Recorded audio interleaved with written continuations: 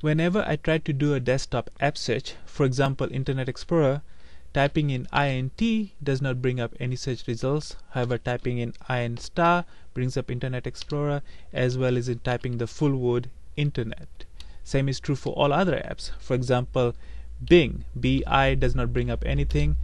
B star brings up Bing, and BING of course brings up Bing as well. This is not a problem in settings and files, because I can do partial searches in there. For example, search brings up search without having to type in the full word or the star.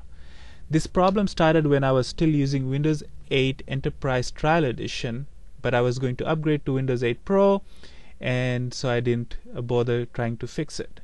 This is a fresh install of Windows 8 Pro, and after the installation, as soon as I created my account, I noticed this problem. I have verified this problem on a friend's computer where he has on his account the search works just fine, but I created another account using my login information and the partial word search does not work.